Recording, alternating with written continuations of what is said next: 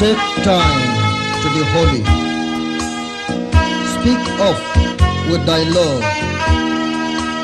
Abide in him always, and feed on his word.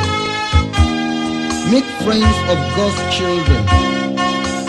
Help those who are weak, forgetting in nothing his blessing to seek. Take time to be holy. The world rushes on. Spend much time in secret with Jesus alone. By looking to Jesus, like him thou shalt be. Thy friends in thy conduct his likeness shall see. Take time to be holy. Let him be thy guide, and run not before him, whatever betide, in joy or in sorrow, still follow thy Lord, and looking to Jesus, still trust in his word. Take time to be holy. Be calm in thy soul, each thought and each temper beneath his control. Thus, led by his Spirit to fountains of love, thou shalt soon be fitted for service above.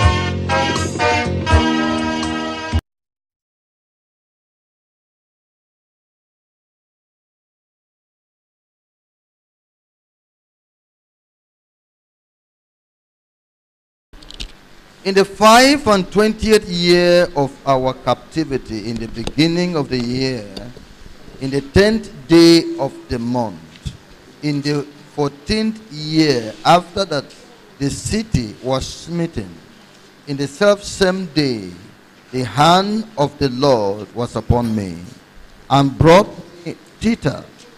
In the visions of God brought he me into the land of Israel, and set me upon a very high mountain, by which was as the frame of a city on the south. And he brought me thither, and behold, there was a man, whose appearance was like the appearance of bronze, with a line of flax in his hand, and a measuring reed. And he stood in the gate. And the man said unto me, Son of man, behold with thine eyes, and hear with thine ears, and set thine heart upon all that I shall show thee. For to the intent that I might show them unto thee, art thou brought hither. Declare all that thou seest to the house of Israel. Ní ọdún kẹẹ̀dógún, oko ẹrú wà ní ìbẹ̀rẹ̀ ọdún náà, lé ọjọ́ ìkẹwàá oṣù, lé ọdún ìkẹrìnlá lẹ́yìn ìgbà tí ìlú fọ́. Lé ọjọ́ náà gan ọwọ́ Ọlọ́run wà lára mi, ó sì mú mi wá síbẹ̀ náà. Nínú ìran Ọlọ́run lé ó mú mi wá sí ilẹ̀ Ísírẹ́lì, ó sì gbé mi ka òkè gíga kan, lórí èyí tí kíkọ́ ìlú wà ní ìhà gúúsù. Ó sì mú mi wá síbẹ̀, sì kíyèsí ọkùnrin kan ń bẹ, ẹni tí irú rẹ̀ dàbí irú baba, ìrí baba, pẹ̀lú okùn ọ̀gbọ̀ ní ọwọ́ rẹ̀ àti ìjẹ ìwọ̀nlẹ̀. Ó sì dúró ní ẹnu ọ̀nà. Ọkùnrin náà sì wí fún mi pé, ọmọ ènìyàn, fi ojú rẹ wò ó, kí o sì fi etí rẹ gbọ́, kí o sì gbé ọkàn rẹ lé ohun gbogbo tí èmi ò fi hàn ọ́, nítorí kábà lè fi wọ́n hàn ọ́, lè a ṣe mú wọn wá ní ìhín yìí. Sọ ohun gbogbo tí o rí fún ilé Ísírẹ́lì. Now, I want, as you have your Bible, let's read verse 4 together. Gbogbo wa la ní Bíbélì wa, mo fẹ́ kí a ka ẹsẹ̀ ìkẹrin papọ̀. Verse 4. Ẹsẹ̀ ìkẹrin. 1, 2, go. And the man said unto me, Son of man, behold with thine eyes, and hear with thine ears, and set thine heart upon all that I shall show thee. For to the intent that I might show them unto thee, art thou brought hither. declare all that thou seest to the house of Israel. You read verse 4 in Yoruba. Ó yá àwa Yorùbá ẹ jẹ́ ká kà o. Ọkùnrin náà sì wí fún mi pé ọmọ ènìyàn fi ojú rẹ wò ó kí o sì fi etí rẹ gbọ́ kí o sì gbé ọkàn rẹ lé ohun gbogbo tí èmi yóò fi hàn ọ́ nítorí ká bàa lè fi wọ́n hàn ọ́ lè a ṣe mú ọ wá ìhín yìí sọ ohun gbogbo tí o rí fún ilé Ísírẹ́lì. Ezekiel was at this time in the land of captivity. Ezekiel ó wà ní ilẹ̀ ìgbèkùn ní àsìkò yìí. But the Spirit of the Lord took his soul and brought him to the land of Israel. Ẹ̀mí Ọlọ́run ó sì lọ mú wá láti ilẹ̀ ìgbèkùn wá sí ilẹ̀ Ísírẹ́lì. This happened in the visions of the Lord. Eléyìí ó fi hàn nínú ìran Ọlọ́run. And say, I have brought you here to show you some things. Nínú ìran Ọlọ́run ó sọ wípé mo ti mú ọ wá láti fi àwọn nǹkan kan hàn ọ́. Make sure you watch those things I am showing you well. Rí dájú pé o rí àwọn gbogbo nǹkan tí mo fi hàn ẹ́ dáadáa. Make sure you hear the things I am telling you well. Fi etí sí gbogbo nǹkan tí mo ń bá ẹ sọ dáadáa. Because I am sending you back to the house of Israel. Nítorí pé mò ń rán ọ padà sí ilé Ísírẹ́lì. To declare to them the things you have seen and the things you have heard. Láti lè sọ gbogbo nǹkan tí o ti rí àti àwọn gbogbo nǹkan tí o ti gbọ́. Is it the Bible? Ǹjẹ́ Bíbélì nìyẹn bí? Ẹ dáhùn. God also takes some people today. Ọlọ́run bá ọ̀pọ̀lọpọ̀ ènìyàn sọ̀rọ̀ lónìí. In the visions of the Lord. Nínú ìran Ọlọ́run. To hellfire. Lọ sí ọ̀run àpáàdì. And say, see the things I have brought you. I have brought you here for this purpose. Ó ń sọ wípé gbogbo àwọn kan tí mo ti fi hàn ọ́. To see the things I'm showing you. Láti lè rí gbogbo àwọn kan tí mo fi hàn ọ́. To hear what they are saying and what I shall tell you here. Láti lè gbọ́ gbogbo nǹkan tí mò ń sọ àti èyí tí mo fi hàn báyìí. I am sending you back to the children, to the world. Mo ń rán ọ padà lọ sí inú ayé. To declare what you have seen and what you have heard. Láti lè sọ gbogbo nǹkan tí o ti rí àti àwọn nǹkan tó o ti gbọ́. He takes some people to heaven. Ó mú àwọn kan lọ sí ọ̀run. In the visions of the Lord. Nínú ìrántí Ọlọ́run. And say, I have brought you here for this purpose. Ó ń sọ fún ọ pé òun ti mú yín wá síbí yìí nítorí nǹkan pàtàkì kan. To show you some things here. Láti lè fi ohun gbogbo hàn ọ́. To speak to you from heaven. Láti lè bá ọ sọ̀rọ̀ láti ọ̀run wá. As you are seeing, I will be talking to you. Bí o ṣe ń wò, màá máa bá ọ sọ̀rọ̀. I'm going to send you back to the earth. Màá wá tún rán ẹ padà lọ sílé ayé. When you go, tó bá débẹ̀, tell them what you have seen. Sọ gbogbo tí o bá ti rí fún wọn. And what you have heard. Àti gbogbo tó o bá ti gbọ́. And those people have come. This one had that experience, that one had that experience, that one had that experience.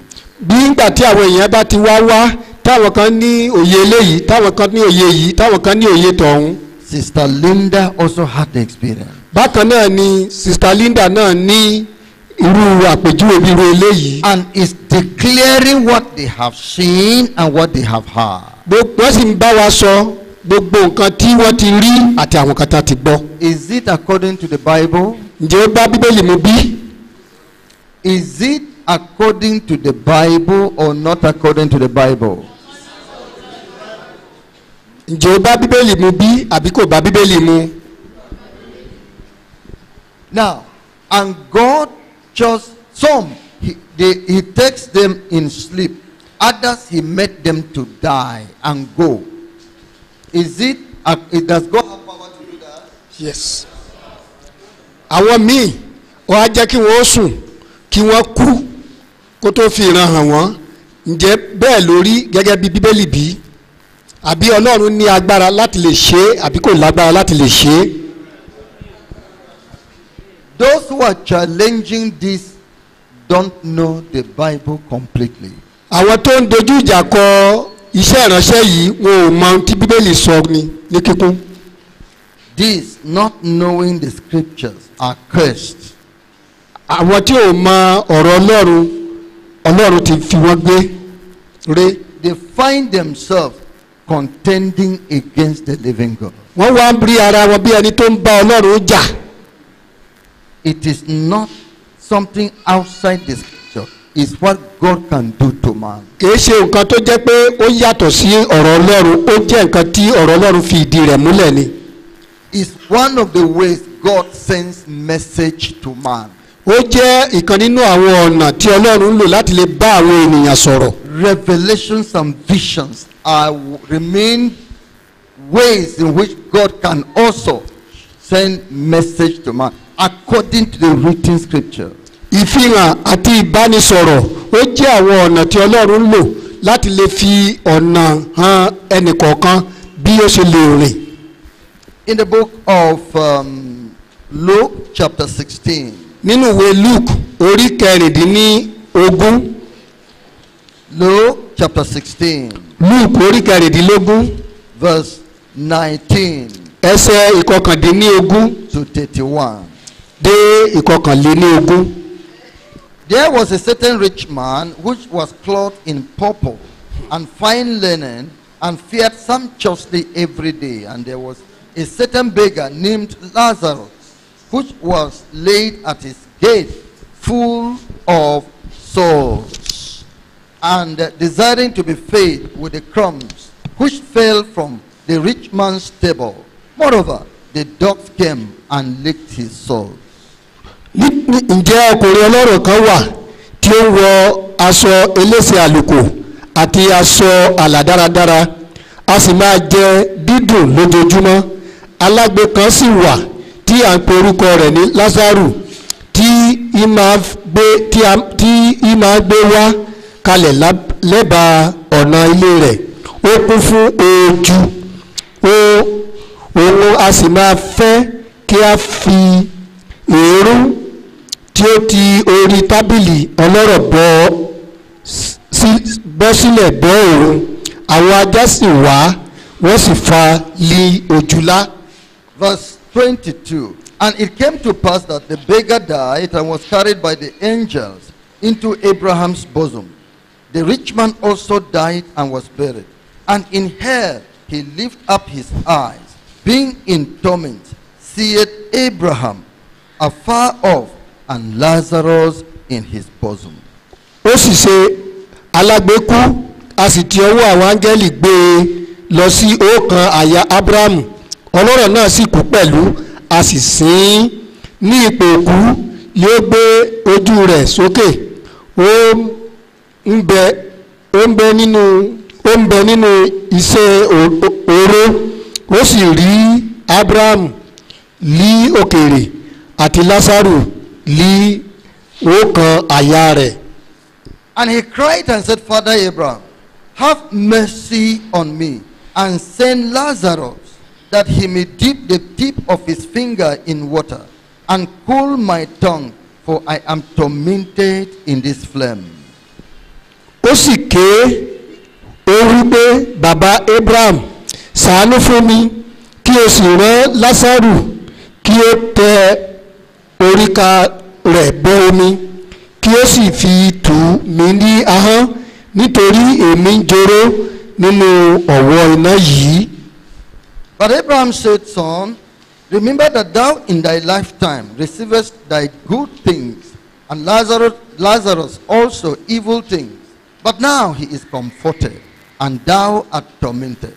And beside all this, between us and you, there is a great gulf fixed, so that they which would pass from hence to you cannot, neither can they pass to us that would come from them. ṣùgbọ́n Abraham wípé, ọmọ, rántí pé ní ìgbà ayé rẹ ìwọ ti gba ohun rere tirẹ̀, àti Lásárù ohun búburú. ṣùgbọ́n nísinsìnyí ara rọ̀ ọ́, ìwọ sì ń jóró.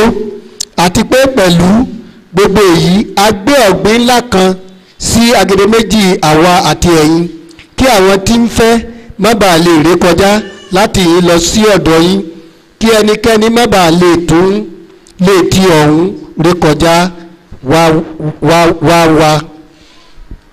Then he said, I pray thee therefore, Father, that thou wouldest send him to my father's house, for I have 5 brethren, that he may testify unto them, lest they also come into this place of torment.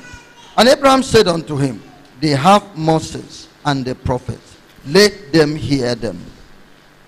Ó sì wí pé, ǹjẹ́ mo bẹ̀ ọ́ bàbá kí ìwọ kí ó rán lọ sí ilé bàbá mi, nítorí mo ní arákùnrin 5 kí ó lè rò fún wọn, kí àwọn kí ó má bàa wá sí ìpòró yìí pẹ̀lú.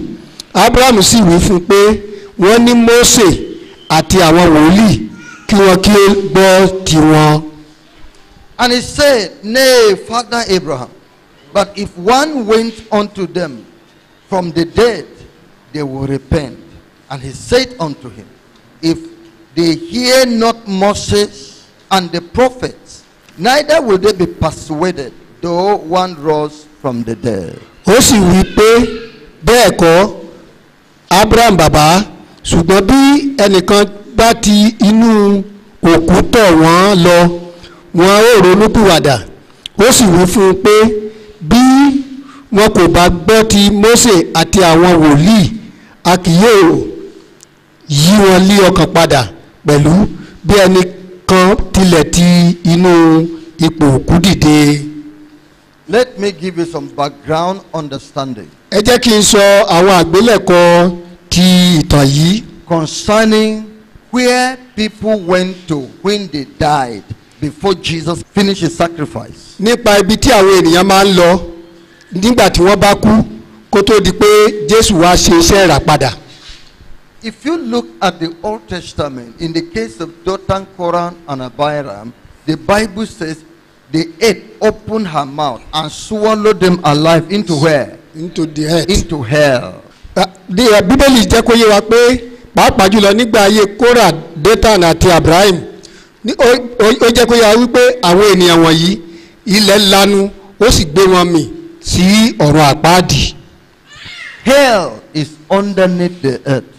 Ọ̀run àpáàdì ó wà ní ìsàlẹ̀ ilẹ̀. In the book of Amos chapter 5, the Bible shows us that though you dig into hell, which hell is underneath the earth. Nínú ìwé Ámósì orí 5 ó jẹ́ kí ẹ yé wa wípé ó máa ń gbẹ́ ihò sí inú ọ̀run àpáàdì. Èyí ni wípé ọ̀run àpáàdì wà nínú ilẹ̀.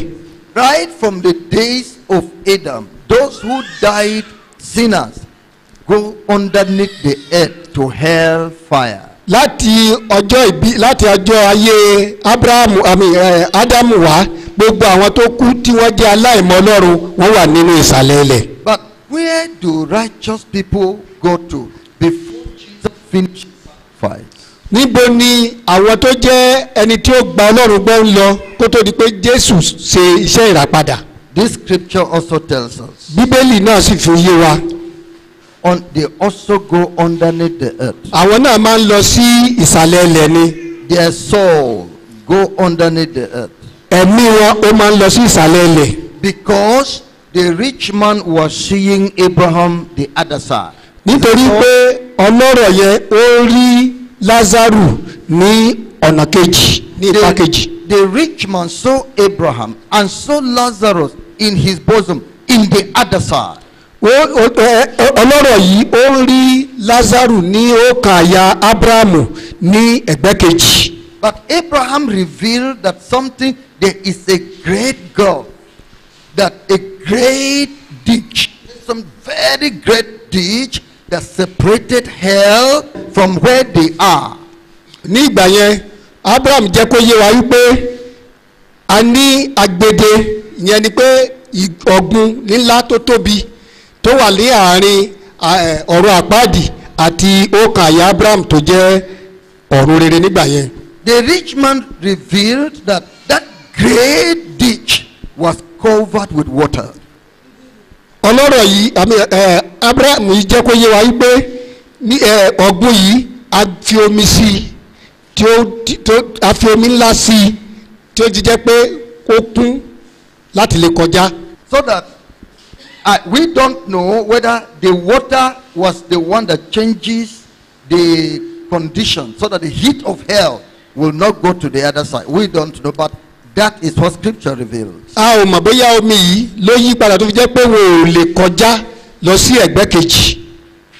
Now, the other side is called Abraham's bosom. Ẹ̀gbẹ́ kejì tí a wí òun là ń pè ní ọkàn àyà Abrahamu. A city named after Abraham.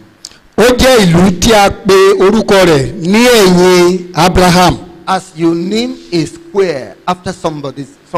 Bákan náà bí a ṣe máa ń fi ọ̀pọ̀lọpọ̀ ibi tí àwọn èèyàn ń gbé tàbí ibi táwọn èèyàn ń péjọ tá a máa ń kọ orúkọ wọn ní orúkọ èèyàn tó bá ti kú. You name a university after somebody. A máa ń jí orúkọ yunifásitì padà ní sí orúkọ ẹlòmíì nígbà tẹ́ni ẹ bá kú. Surely Abraham was not the first to be there. Noah was there too. Èyí fi hàn pé kì í ṣe ẹni àkọ́kọ́ tó kọ́ kú. Now, the Lord Jesus revealed that other side, Abraham's bosom, was called paradise. Ọ̀rọ̀ Ọlọ́run jẹ́ ká mọ̀ pé apá kejì yẹn ó jẹ́ ọkàn àyà Abrahamu ìlà ń pè ní paradise. When the repentant thief told Jesus on the cross, Lord, remember me when thou comest to the Father's house. What did Jesus say? Today thou shalt be with me where? In paradise. In paradise. Èyí ni olè tó wà ní orí àgbélébù ní apá ọ̀tún ló ń bẹ̀bẹ̀ wípé rántí mi tí o bá dé paradise ní ìjọba bàbá rẹ, tí Jésù sì sọ fún wípé lónìí wàá pàdé mi ní paradise. The Bible also reveals. Bíbélì tún fi hàn wá pàápàá. In Ephesians chapter 4. Nínú ìwé Éfésù orí kẹrin. Ephesians chapter 4. Éfésù orí kẹrin. Verse 8 and verse 9. Verse 8 to verse 10. Ẹsẹ̀ ìkẹjọ sí ìkẹwàá. Wherefore he said, when he ascended up on high, he led captivity captive and gave gifts unto men. Nítorí ó wí pé nígbà tí ó gòkè lọ sí ibi gíga, ó di ìgbèkùn ní ìgbèkùn, ó sì bu ẹ̀bùn fún ènìyàn. Now that he ascended, what is it but that he also descended first into the lower parts of where? Of the earth. Nípa èyí, a rí pé nígbà tí ó kọ́kọ́ lọ sí ìsàlẹ̀ ilẹ̀. Are you hearing it? Ṣé ń gbọ́ mi? He that descended is the same also that ascended up far above all heavens. Ẹni tí ó sọ̀kalẹ̀. That he might feel all things. Ẹni tí ó sọ̀kalẹ̀ òun kan náà lé ó sì ti gòkè lé kọjá gbogbo àwọn ọ̀run kí ó lè kún ohun gbogbo. It shows that before Jesus went to heaven, he first descended onto the lower parts of the earth, where paradise is. Èyí fi hàn wípé kí Jésù kó tó gòkè lọ sí ọ̀run, ó kọ́kọ́ lọ sí ìsàlẹ̀ ilẹ̀ níbi tí paradise wà.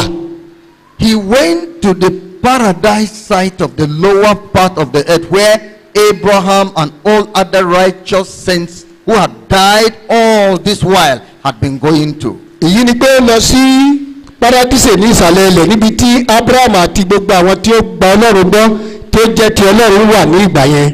What about heaven, where God was?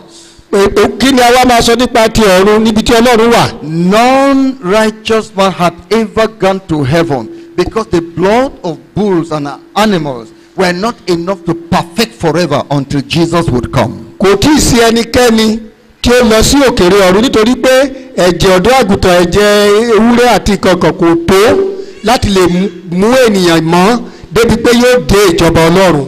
Jesus revealed this clearly. Nobody, not even Elijah that we thought went straight to heaven. No, he's that paradise. Only that he went alive without dying in his body.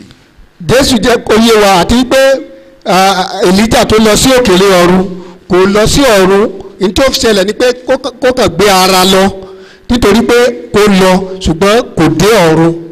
In John chapter 3. Ní inú ìwé Jòhánù orí kẹta. John chapter 3, Jòhánù orí kẹta verse 13. ẹsẹ̀ kejìdínlógún. And no man hath ascended up in heaven, but he that came down from heaven, even the Son of Man which is in heaven. Kò sí ẹni tí ó tì dé ọ̀run nínú ẹni kí ẹni tí a bí tí kò ṣe ọmọ Ọlọ́run tí ó dé ọ̀run tó ti ọ̀run wá. I want you to understand this. Jesus declared that no man born of flesh and blood had ascended into heaven except he that came down from heaven.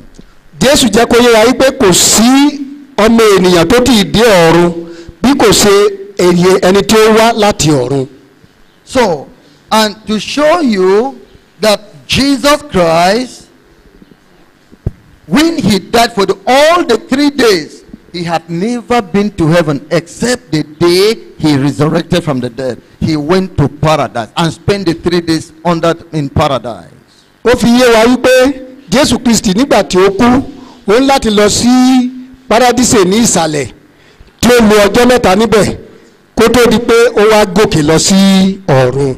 In John chapter 20 verse 15, nínú ìwé Jòhánù orí ogún ẹsẹ̀ kẹẹ̀ẹ́dógún to verse 17. dé ìkẹtàdínlógún. John chapter 20 verse 15. Ìwé Jòhánù orí ogún ẹsẹ̀ ìkẹẹ̀ẹ́dógún dé ìkẹtàdínlógún. Jesus said unto her, Woman, why weepest thou? Whom seekest thou? She, supposing him to be the gardener, said unto him, Sir, if thou have borne him hence, tell me where thou hast laid him, and I will take him away. Jésù sì wí fún pé, obìnrin yìí èéṣe tí ìwọ fi ń sunkún, ta ni ìwọ ń wá? Òun ṣe bí olùṣọ́gbà ní í ṣe. Ó sì wí fún pé, alàgbà, bí ìwọ bá ti gbé e kúrò níhìn, sọ ibi tí o gbé tẹ́ ẹ sí fún mi, èmi ó sì gbé e kúrò. Jesus said unto her, Mary. She turned herself and said unto him, Rabboni, which is to say, Master. Jésù sì wí fún pé, Màríà. Ó sì yí padà, ó sì wí fún pé, Rabboni, èyí tí ó jẹ́ olùkọ́ni. Jesus said unto her, Touch me not, for I am not yet ascended to my Father, but go to my brethren and say unto them, I ascend unto my Father and your Father, and to my God and your God. Jésù sì wí fún pé, má ṣe fi ọwọ́ kàn mí, nítorí tí èmi kò tí ì gòkè lọ sí ọ̀dọ̀ bàbá mi, ṣùgbọ́n lọ sọ́dọ̀ àwọn arákùnrin mi, sì wí fún wọn pé èmi ń gòkè lọ sọ́dọ̀ bàbá mi àti bàbá yín, àti sí ọ̀dọ̀ Ọlọ́run mi àti Ọlọ́run yín. This scripture short for the 3 days. Ibi tí a kà yìí ó fi hàn pé láàrin ọjọ́ mẹ́ta Jesus was in paradise. Jésù wà ní paradíṣe. And the paradise at that time was not heaven. Paradíṣe nígbà yẹn kì í ṣe ní ọ̀run. It was the place of the abode of those who die righteous, waiting for the sacrifice of Jesus. Ó jẹ́ ibi tí àwọn tí wọ́n kú nínú Ọlọ́run tí wọ́n wà ní àsìkò yẹn kó tó di pé wọ́n di ọjọ́ ìdájọ́. When Mary wanted to embrace him, Maria fẹ́ gbà mú. Don't embrace me yet. Ó ní má ti fọwọ́ mú mi, má ti fọwọ́ kàn I have mí. not yet Mi kò tí ascended to my Father. lọ sí ọ̀dọ̀ bàbá mi. He was going with the blood of sacrifice to sanctify heaven. Ó ń lọ pẹ̀lú ẹ̀jẹ̀ tí a fi ń bọ ẹni nù láti lọ fi bẹ ọ̀pọ̀lọpọ̀ mọ́. To make way for people to have access to heaven. Láti ṣe ọ̀nà fún ọ̀pọ̀lọpọ̀ láti lè wọ ìjọba Ọlọ́run. The Bible revealed that many righteous saints were seen in Jerusalem alive, who were dead. Bíbélì fi yé wa wípé ọ̀pọ̀lọpọ̀ àwọn tó kú nínú Olúwa nígbà náà ni wọ́n rí láàyè ní Jerusalem. The resurrection of the descending and resurrection of Jesus loosed the captivity. The human beings which were underneath the righteous loosed them there and carried paradise to heaven right in the presence of God. lílọ sí paradise Jésù Kristi àti gígòkè jíjáde nínú òkú rẹ̀ ó jẹ́ kí ọ̀pọ̀lọpọ̀ tí wọ́n ti gbàgbọ́ nínú Ọlọ́run kí àwọn náà ní àǹfààní láti lè mú ìyípo padà. Now, if the righteous dies, he doesn't descend under the earth again because that place has been removed to heaven. ní àkókò tí a wà yìí ẹnikẹ́ni tí ó bá kú nínú Jésù báyìí kò lọ sí paradise ní ìsàlẹ̀ ilẹ̀ mọ́ nítorí pé a ti gbé Jésù sókè. The righteous that dies now goes straight to heaven. gbogbo ẹnikẹ́ni tí ó bá kú ní ìsinsìnyí tó jẹ́ èèyàn ti Ọlọ́run tó jẹ́ ẹni tí ó sin Ọlọ́run tó jẹ́ ẹni tó ní ìgbàgbọ́ nínú Ọlọ́run wọ́n lọ sí paradise ní òkè. When Philip was being stoned to die, what did his eyes open to see? nígbà tí a sọ Séfánù ní òkúta pa kí ni ojú rẹ̀ rí tí ó bẹ̀rẹ̀ ní sọ. He said, I see the Son of Man standing up to welcome his soul, standing in the right hand side of the Father, straight in heaven, to heaven. ó ní mo rí ọmọ Ọlọ́run ní ọ̀run tí ó dúró ní apá ọ̀tún bàbá rẹ̀ tí ó ṣetán láti gba ènìyàn rẹ̀ sí ògo. When Paul said, I am between two opinions. Paul sọ wípé mo ń rò To depart from the earth and be with who? To be with the Lord. pé bóyá kí n kúrò ní ayé tàbí kí n lọ bá Ọlọ́run ní ọ̀run. Or stay back with you and preach. tàbí kí n dúró pẹ̀lú yín kí n tún máa wàásù ọ̀rọ̀ Ọlọ́run lọ. Which means out of the body you are with the Lord directly. ìyẹn ni pé tá bá ti kúrò nínú ara yìí a wà pẹ̀lú Ọlọ́run. The soul of righteous people go to Jesus directly in heaven. gbogbo àwọn ènìyàn tó jẹ́ olóòótọ́ nínú Ọlọ́run ọkàn wọn máa ń lọ sí ọ̀dọ̀ Ọlọ́run tààrà. That's why the Bible says he shall return with them during the rapture. Is that so? He shall be coming with the saints because they are all there now. ìyẹn ni Bíbélì sọ wípé yóò padà wá pẹ̀lú àwọn olóòótọ́. They are not underneath the earth again. nítorí pé wọn ò sí nínú ayé mọ́. But sinners are still underneath the earth. ṣùgbọ́n ẹnikẹ́ni tó bá jẹ́ ẹlẹ́ṣẹ̀ ó sì tún wà nínú ayé. Because the final thing for them has not yet come. nítorí pé nǹkan ohun ìṣẹ̀lẹ̀ kẹ́yìn kò tí ì dé sí wọn. The final thing shall be the judgment, the great white throne judgment. ohun kan tó máa ṣẹlẹ̀ fún wọn òun ni ìtẹ́ ìdájọ́ funfun náà. After that, they shall be carried to the lake of fire, which is different from hellfire. lẹ́yìn eléyìí òun ni pé a gbé wọn lọ sí adágún iná èyí tó yàtọ̀ sí ọ̀rọ̀ àpáàdì. As for the position of the lake of fire, that's not our concern now. láti lè kúrò nínú ọ̀rọ̀ àpáàdì èyí gangan òun ni àwa ń sọ̀rọ̀ lé lórí báyìí. Now, with this understanding, consider that Luke chapter 16 again. pẹ̀lú òye tí a ní yìí ẹ jẹ́ ká wo ìwé Lúùkù orí ìkẹrìndínlógún ẹsẹ̀ ìkọkàndínlógún yẹn lẹ́ẹ̀kan sí. Was the rich man seeing God? ǹjẹ́ ẹni tí ó jẹ́ ọlọ́rọ̀ yẹn ǹjẹ́ ó rí Ọlọ́run? Whom was he seeing? ta ló rí? Abraham. Is Abraham the same thing with God? ǹjẹ́ Abraham ó ń bá ọgọ́ náà rí Ọlọ́run? The request he was making, was he making that request to God? ohun kan tó ń béèrè ṣé ó ń béèrè lọ́wọ́ Ọlọ́run ni? He was not making it to God. àtọ̀. He was making his request to who? ó mú ìbéèrè rẹ̀ ó ń béèrè lọ́wọ́ ta ni o? Abraham. Abraham showed him the limitation of man. Abraham ó jẹ́ ìfihàn ti ọmọ ènìyàn. Number one, lọ́nà kìíní. Abraham has no power to send somebody to hell. Abraham kò ní agbára láti rán èèyàn lọ sí ọ̀run àpáàdì. Does he have power? ǹjẹ́ ó ní agbára bẹ́ẹ̀? Abraham as a man was limited. Abraham gẹ́gẹ́ bí ọmọ ènìyàn ó ní ibi tó lè ṣiṣẹ́ dé. Abraham cannot send a messenger to hell. Abraham kò lè rán òjíṣẹ́ lọ sí òṣìṣẹ́ lọ sí ọ̀run àpáàdì. But if God wants to send a messenger to hell, can he do it? Ṣùgbọ́n tí Ọlọ́run tó bá fẹ́ rán òṣìṣẹ́ lọ sí ọ̀run àpáàdì, ó lè ṣe bẹ́ẹ̀ àbí ó lè ṣe bẹ́ẹ̀. Number 2. Èkejì. Abraham showed the limitation of man. Abraham ó kùnà ìdákọ̀ró ọmọ ènìyàn. He did not know the things that are of God. Kò mọ nǹkan tó jẹ́ ti Ọlọ́run. The things that are in God's divine plan, Abraham didn't know. Kò mọ nǹkan tó wà nínú ètò mímọ́ ti Ọlọ́run fún ọmọ ènìyàn. For God, the Lord said, it is not for you to know the times and the seasons that the Father has put in his own hand.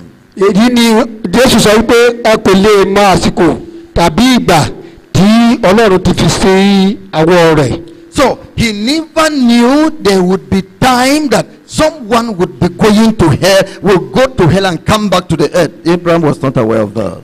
Abraham ò mọ̀ pé àsìkò kan wà tó jẹ́ pé ènìyàn kan lè dìde tí ó lọ sí ọ̀run àpáàdì.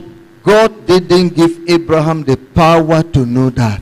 Ọlọ́run kò fún Abraham ní agbára láti mọ̀ nǹkan bẹ́ẹ̀ tàbí oore ọ̀fẹ́ láti mọ̀ nǹkan bẹ́ẹ̀. It is not for you to know the times and the seasons that the Father has placed in his own hand. Ó fi hàn wípé kò sí oore ọ̀fẹ́ fún ẹnì kọ̀ọ̀kan wa láti mọ àsìkò tàbí ìgbà tí Ọlọ́run ti fi sínú àtẹ́lẹwọ́ rẹ̀. If this be so, tí eléyìí bá rí bẹ́ẹ̀, again the limitation of man. tí èso lòdì sí ìdákọ̀ró ọmọ ènìyàn.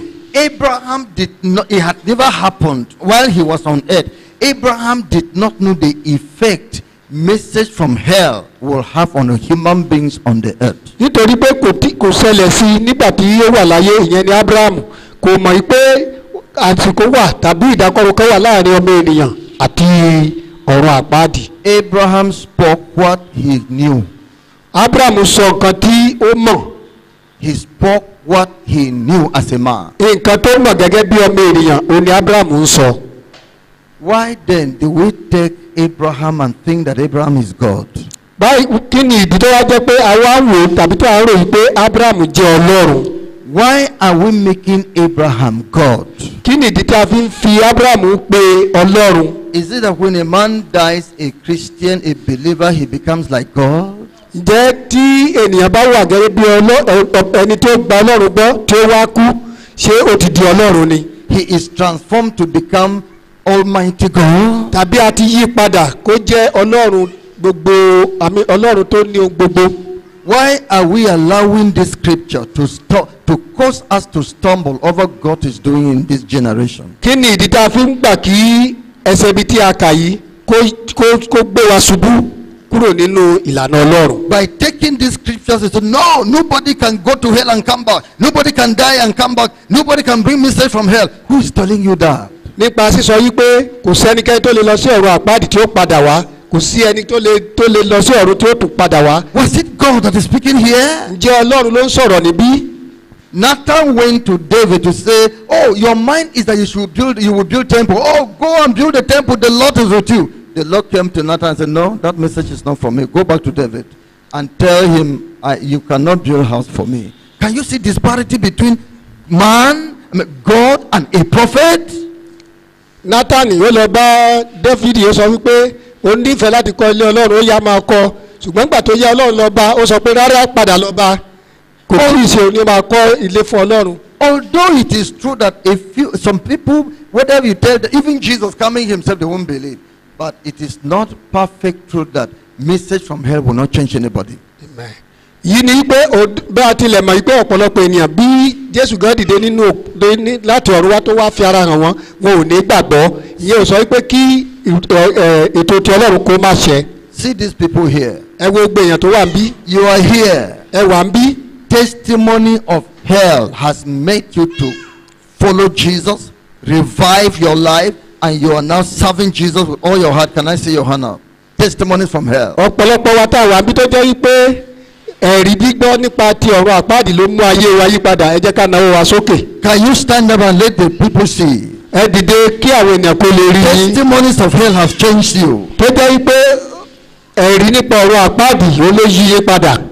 If Abraham speaking, he was speaking by God, then God is a liar. tí ó bá jẹ́ pé bí Abraham ṣe ń sọ̀rọ̀ ni ó rí ajẹ́ pé Ọlọ́run jẹ́ òpùrọ́. For see the crowd of many witnesses. ṣùgbọ́n ẹ wo ọ̀pọ̀lọpọ̀ àwọn ènìyàn. Brothers and sisters of the rich man in hellfire. arákùnrin àti arábìnrin tó jẹ́ pé Ọlọ́run mú kúrò nínú ọ̀rọ̀ àpáàdì. Testimonies of hell has changed their life. ẹ̀rí tó jẹ́ mẹ́tì ọ̀rọ̀ àpáàdì tó yí ayé wọn padà. Abraham was speaking as a man. Abraham ń sọ̀rọ̀ gẹ́gẹ́ bí ènìyàn. Who didn't know the plan of God. tí kò mọ agbára Ọlọ́run. Put what Abraham said aside. Don't take it perfectly. ẹ jẹ́ ká fi ohun tí Abraham sọ ká fi sí apá kan ká má gbàgbọ́. He knew in part, he prophesied in part, waiting for the glorification that would come later. ó mọ̀ ní apá kan ó sì sọ ní apá kan kò mọ nǹkan tó jẹ́ pé tó jẹ́ ògo Ọlọ́run tí ó padà wá. He was still on earth in paradise. He had not even gone to heaven yet. ó wà ní paradise nínú ayé kò tí ì mọ tó máa ṣẹlẹ̀ ní ọ̀run. He had not put on the glorious body yet, kò tí ì gbé ara ògo wọ̀. which was still waiting for us in Christ. tí ó sì tún dúró dè nípasẹ̀ Jésù Kristi. His soul had not yet met up with the body. ọkàn rẹ̀ tí ì kúrò nínú ara. In the resurrection, nínú àjíǹde. the full powers of the world to come had not taken effect in his life. agbára tí ó yí ṣe ìràpadà nínú ayé rẹ̀ kò tí ì gba ìṣàkóso nínú ayé rẹ̀. His knowledge could be improved, but not at the level of God's knowledge. ó ń dàgbà sí ṣùgbọ́n kì í ṣe nípasẹ̀ ọgbọ́n àti Ọlọ́run. The Bible says the angels of God, he charges them with folly. Bíbélì sọ wípé àwọn áńgẹ́lì nínú ìjọ Ọlọ́run yóò ṣubú. Angels that stay with God in heaven. àwọn áńgẹ́lì kan wà tó jẹ́ pé wọ́n dúró pẹ̀lú Ọlọ́run lọ́run. When they came to Sodom, they were asking, Lord, do you have any other relation here? They had not that knowledge whether he had relation or not. ìgbà tí wọ́n dé ọ̀dọ̀ Lọ́ọ̀tì wọ́n bèèrè lọ́wọ́ pé jẹ́ o ní àwọn ìbáṣepọ̀ nínú yìí. Why do you allow a minister who didn't know these things to be confusing you? báwo lẹ́ ṣe máa gbà pé àwọn tó jẹ́ òjíṣẹ́ Ọlọ́run tí wọn ò mọ̀ nípa nǹkan wọ̀nyí kí wọ́n máa yí wa ní ọkàn padà. Oh, a general overseer said this. A general superintendent said this. Was the Bible given to one general superintendent in the world? nítorí pé general overseer ti sọ superintendent ti sọ tí a sì ń gbàgbọ́ tó jẹ́ ọ̀nà fún ìtànjẹ tàbí ọ̀nà ìtànjẹ tàbí láti yí wa ní ọkàn padà. Let the prophet speak by 2, at most by 3, and let another man judge. níwọ̀nba tí wòlíì bá ti sọ̀rọ̀ lẹ́ẹ̀kan lẹ́ẹ̀mejì ìkẹta rẹ̀ á jẹ́ pé ọmọ ènìyàn yóò fi ìdí rẹ̀ múlẹ̀. So those preachers that come up and be using this scripture to stop the work of God in our generation, they're doing great harm to the living God. ọ̀pọ̀lọpọ̀ àwọn tó jẹ́ òjíṣẹ́ Ọlọ́run tí wọ́n ń fi ẹsẹ̀ yìí múlẹ̀ láti bà iṣẹ́ Ọlọ́run jẹ́ nínú iṣẹ́ ìránṣẹ́ wa wọ́n ń ṣe nǹkan tó lòdì sí ìfẹ́ Ọlọ́run. They are doing great harm to the members of their churches or denominations. wọ́n ń ṣe nǹkan tó lòdì tàbí tó burú jáì sí ọ̀pọ̀lọpọ̀ àwọn tó jẹ́ ọmọ ìjọ wọn. Mosquitoes have become so tough. You have been using this mobile for them, but they have overcome mobile. tá a bá wò ó a rí i pé àwọn yàmùyàmù a máa ń lo tá a pè ní mobile tá a máa ń fi sínú ilé ṣùgbọ́n ní ìsìn wọn ti lágbára jù lọ. So somebody bought Otap. ẹnìkan wá mú ọ̀tá pìàpìà wá. Amen. Amen. Just sprinkle like this, no mosquito will survive. tẹ́ bá ti fún wọn kékeré báyìí gbogbo àwọn tó jẹ́ yàmùyàmù gbogbo ẹ̀ ló máa kú. You say no, don't use Otap. then ẹnìkan wá sọ pé ẹ má lo ọ̀tá pìàpìà. Otap will carry you to hellfire. ọ̀tá pìàpìà yóò mú yín lọ sí ọ̀run àpáàdì. Mosquitoes will be killing those people. gbogbo àwọn tó gbọ́ irú tí wọ́n ìtẹ́ni ẹ sọ yàmùyàmù ló máa pa wọ́n. Higher power that can handle the mosquitoes because they have overcome mobile. ẹni yìí ó lọ ṣe nǹkan tó ní agbára wá tó lè bá yàmùyàmù jà ìdí ni eléyìí torí pé yàmùyàmù ó ti ní agbára ju mobile lọ. Rather, you would have said, giving them guidance, how to use otapia so that it doesn't affect them. That would have been wisdom, but completely. èyí tí irú ẹni bẹ́ẹ̀ bá ti fún wọn ní ọpọlọ tàbí ọgbọ́n láti lo ọ̀tapìàpìà tí òfin ní ba ìlera wọn jẹ́ ní tó máa ṣe ni pé a ní kò dáa. The churches have become so strong and difficult. The word of God preached. Let's go to John chapter 8.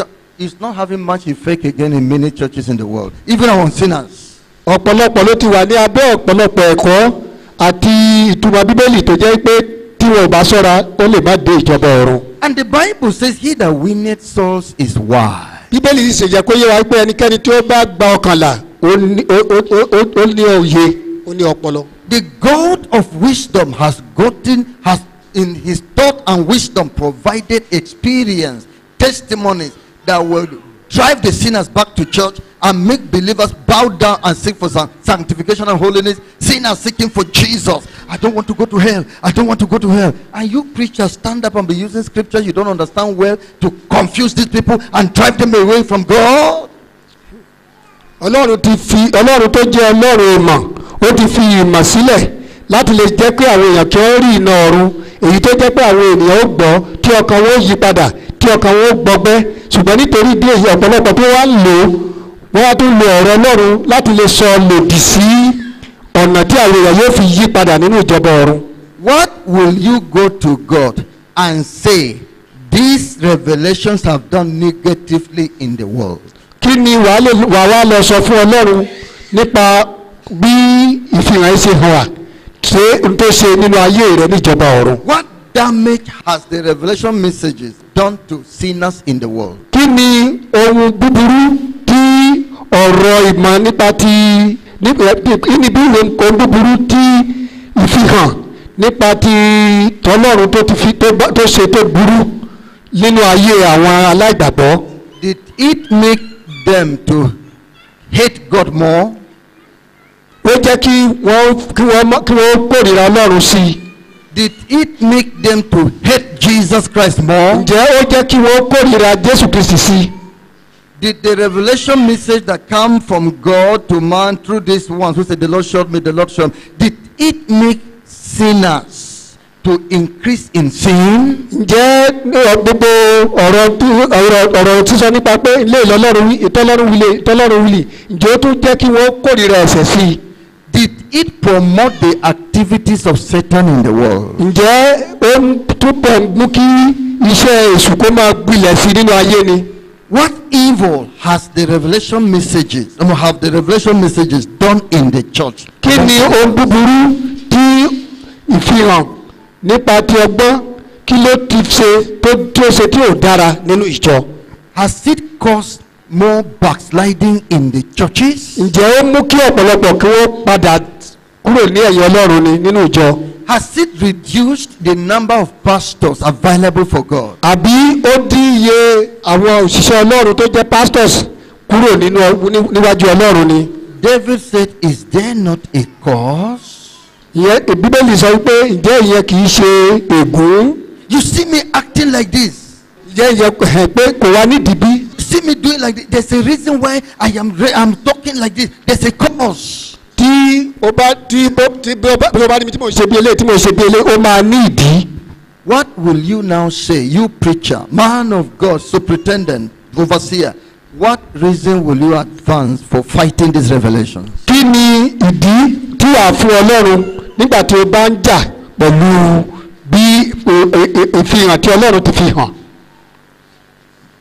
Jesus Christ said, go and tell John again what you have heard and what you see, to show that I am the Messiah. The blind receive their sight, the lame rise up to walk, lepers are cleansed, the dead are raised, and the gospel is preached to the poor. Blessed is he whosoever shall not be offended in the Son of Man. Jésù ní pé kí wọ́n lọ sọ fún Jòhánù padà wípé afọ́jú ó ń ríran, odi ó ń gbọ́ràn, iṣẹ́ ìránṣẹ́ Ọlọ́run ó sì ń tẹ̀síwájú wípé alábùkún fún ni fún ẹnikẹ́ni tí kò bá kọsẹ̀ nínú iṣẹ́ ìjọba ọ̀run. And Gamaliel advised the Sanhedrin, the leaders of Israel, leave these people alone. If this thing be not of God, it shall perish. Else, but if it be of God, you cannot prevail against it. Else, you will find yourself fighting against God. Praise the Lord. Gamaliel ó sọ fún àwọn Júù nígbà yẹn nípa àwọn ọmọ ẹ̀yìn. Ó ní ẹ fi wọ́n sílẹ̀. Tó bá jẹ́ ti Olúwa ni yóò ṣe kí ni yóò dúró. Ṣùgbọ́n tí kò bá jẹ́ ti Olúwa kò ní dúró. Àti pé ẹ fi àwọn ènìyàn yìí sílẹ̀ kí ẹ má bàa lọ ta ìpà sí ẹ̀gún. Go and tell them this. Ẹ lọ sọ fún wọn, ẹ lọ sọ̀rọ̀ èyí fún wọn. Go and tell the superintendent this. Ẹ lọ sọ fún àwọn alàgbà àwọn olórí nípa eléyìí. Go and tell the overseers this. Ẹ lọ sọ fún àwọn tó jẹ́ alákòóso àgbà. Ẹ lọ sọ fún wọn. Go and tell the senior pastors this. Ẹ lọ sọ fún àwọn òjíṣẹ́ Ọlọ́run àgbà nípa eléyìí. Go and tell the members this. Ẹ lọ sọ fún àwọn ọmọ ìjọ nípa eléyìí. The scale will fall from their eyes. Amen. The scale. Kó tó gbé wọn ní ojú yóò kúrò nínú ojú wọn. Oh, at least from the eyes of some of them. Pàápàá jùlọ ní ojú àwọn díẹ̀ nínú wọn. Otherwise, they will not escape the judgment of God. Bí bẹ́ẹ̀ kọ́ wọn ò ní pé onílèrè kọjá ìbáwí tàbí ìjìyà ti Ọlọ́run. For it is hard for them to kick against the pricks. Nítorí pé yóò ní agbára fún wọn láti ta ìpà sí ẹ̀gún. It is Jesus they are persecuting. Nítorí pé Jésù òun ni wọ́n ń ṣe inúnibíni sí. Let's rise up upon our feet now and go before the Lord in prayer. Ẹ jẹ́ kí á dìde fún àdúrà kí á lè lọ sinmi fún ìgbà díẹ̀. Ẹ̀yin tẹ́ bá ní ìbéèrè kẹ́rí wọn lẹ́yìn sí. I love Jesus, Lord Jesus, Son of God, for He has done so very much for me. Very much for me. He has forgiven me all my sins and sent the Holy Holy Ghost to me. I Love the Lord, love the Lord. The message you have just listened to is a production of Holiness Revival Movement Worldwide. Holiness Revival Movement Worldwide is a non-denominational ministry that is given to the propagation of Christ's righteousness and holiness in churches and nations of the world through crusades, revival meetings, production and spread of holiness literature and materials. For other spiritual materials, messages or inquiries, contact us on 0816 902 3948 or 0805 683 4323. You can also reach us through our email address, holinessrevivalmovement@gmail.com. God bless you. For God so loved the world that He gave His only begotten Son, that whosoever believes in Him should not perish, but have everlasting life. For God sent not His Son into the world to condemn the world, but that the world through Him might be saved. Hallelujah. Jesus, I believe in you. You are my Lord and Savior. I believe in you. You are the living Savior. I believe in you. You are my Lord and Savior. I believe in you. You are the living Savior. You came from heaven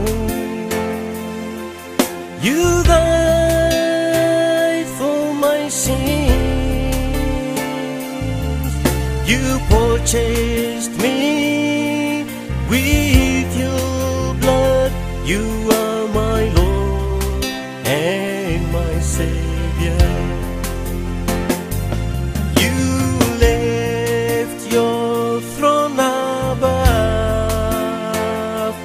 and took up the form of a servant for my sins. Oh Lord Jesus, you are the living Savior. Jesus, I believe in you. I believe in you. 'Cause you are my Lord and Savior. You are my Lord and Savior. Jesus, I believe in you. I believe in you, Lord, 'cause you are the living Savior. Jesus, I believe in you, Lord, 'cause you are my Lord and are Savior. my Lord and Savior, Lord. I believe. That's why I believe in you, Lord. Oh, Jesus, You are the you are my living Savior. I believe in you. I love you, Lord. I believe in you. You are the living Savior. I believe in you. I love you, Lord. I love you. I believe in you. You are the living Savior. Jesus, I believe in you. I believe in you. You are my Lord and Savior, You are Lord. my Lord and Savior. I believe in you. Lord. Oh, You are the living Savior.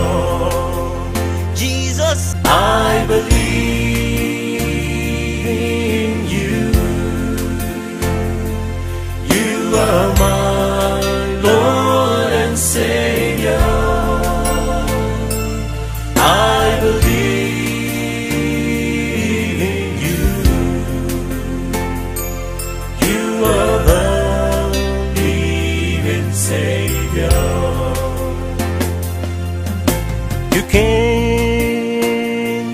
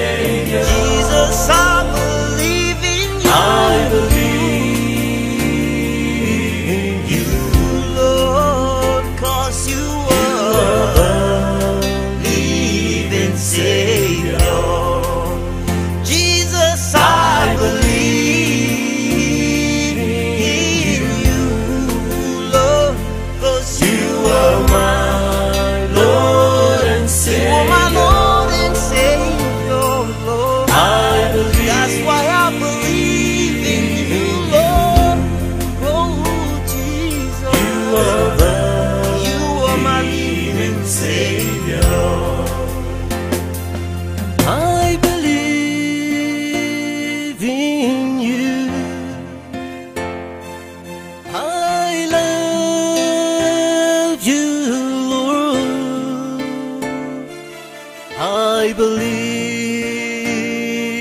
in you. You are the living Savior. I believe in you. I love you, Lord. I love you. I believe in you. You are the living Savior. Jesus, I believe.